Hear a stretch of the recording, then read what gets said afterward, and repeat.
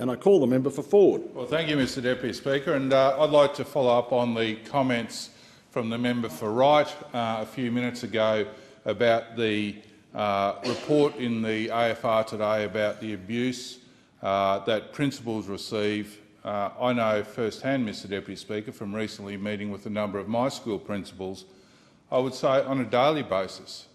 But equally, Mr Deputy Speaker, the teachers cop that in the classroom from the kids and at times also from the parents. And as the member for Wright has quite rightly said, enough is enough and it's got to stop. I had the instance in a discussion with a school principal the other day where this school principal had to suspend a child in grade 2 for vaping. And the abuse that this principal copped from the parents for suspending the child was just outrageous and completely and utterly uncalled for. So I want to take this opportunity, Mr Deputy Speaker, to say thank you. Thank you to the principals at our schools, thank you to the teachers, thank you to the administration staff for the outstanding job that they do each and every day educating the next generation of Australians.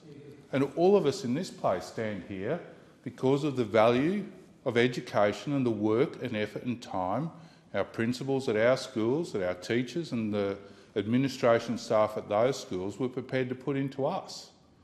And we see that each and every day in every school across my electorate and right across the country. So I want to say to all of those, thank you very much for your efforts. It's greatly appreciated. And I thank the member.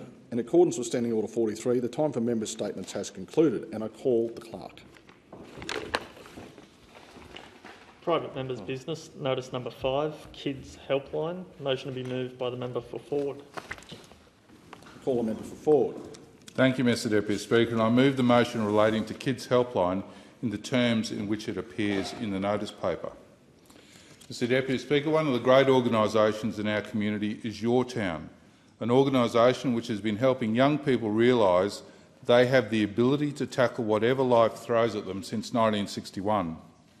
With services including Kids Helpline, Parent Line, domestic and family violence support, mental health support and employment, Your Town understands that every young person in Australia deserves a safe place to be where they are respected and free to be themselves without judgment.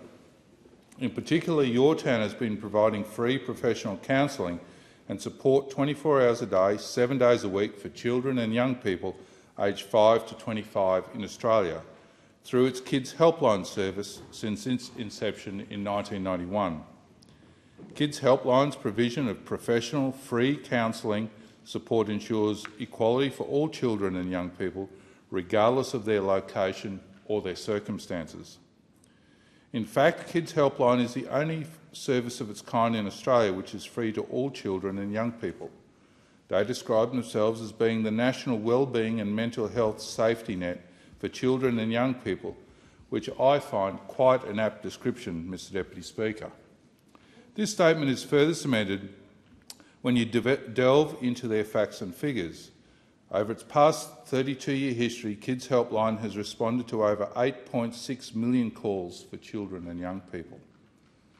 Unfortunately, Mr Deputy Speaker, as I'm sure we all know in this place, these calls have only increased in frequency over recent years. Lockdowns over the past few years have exacerbated communication and social issues for young people. The impact of the COVID-19 pandemic on the mental health of young Australians is evident through the increased demand for support, with Kids Helpline experiencing a significant surge in calls. On the 2021-22 financial year, over 443,000 contacts were made to Kids Helpline. Every 71 seconds, a young person reaches out to Kids Helpline for support. Sadly, just 1 in 3 can be answered. More than 50% of these callers now require counselling when they were previously referred on to external supports. This is first-time counselling calls that have been the predominant form of call-in in Kids Helpline's entire history, an astonishing statistic. As with many other health and wellbeing networks, Kids Helpline has established a number of virtual assistance resources which not only include their counselling and crisis support services and ongoing case management, but importantly Mr Deputy Speaker, peer-to-peer support, early intervention sessions with schools and self-help resources through their website and the Niggle app. These online resources have proved to be invaluable, particularly as a result of the pandemic. Your Town CEO Tracy Adams and her team have clearly made and continue to make incredible progress in addressing the mental health needs of children and young people who contact Kids Helpline in trying circumstances. However, to meet this demand and the expected increases in the future, your town needs further support. The previous coalition government provided $26.8 million to Kids Helpline in 2021, including an immediate $2.8 million to deal with the impacts of the pandemic as part of our broader commitment to mental health, and since then demand for this service has continued to rise. That is why today, Mr Deputy Speaker, I'm calling on the federal government to step up and assist your town in supporting the further growth of the Kids Helpline services in order to meet the ever-increasing demand for support. Such a commitment is vital to ensuring children and young people have someone in times of deep stress to support them. With calls at record highs, there are still too many young people unaware of the services Kids Helpline provides and are sadly missing out on highly beneficial help and guidance. I want to encourage all members and senators in this parliament to continue to raise awareness of the important services available to young people through Kids Helpline 24/7. They can reach the service by calling 1800 55 1800 or online through kidshelpline.com.au. For everyone watching and listening, I encourage you all to donate and assist your town in their fundraising efforts, and you can do so by contacting yourtown.com.au.